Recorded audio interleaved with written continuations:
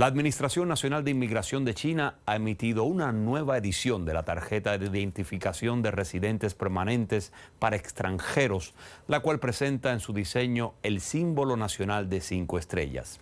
Este viernes, 50 personas de unos 20 países, incluidos Estados Unidos, Reino Unido, Alemania, Francia y Rusia, recibieron las primeras tarjetas 5 estrellas. Este nuevo documento agiliza los procesos de identificación para ciudadanos extranjeros que residen en el país, ya que puede utilizarse como certificado de identidad personal sin la necesidad de presentar el pasaporte. La tarjeta cuenta con almacenamiento de información optimizado, tecnología antifalsificación mejorada y una mayor seguridad de datos, ofreciendo a sus titulares facilidades en su vida cotidiana, en el transporte, compras y finanzas en línea.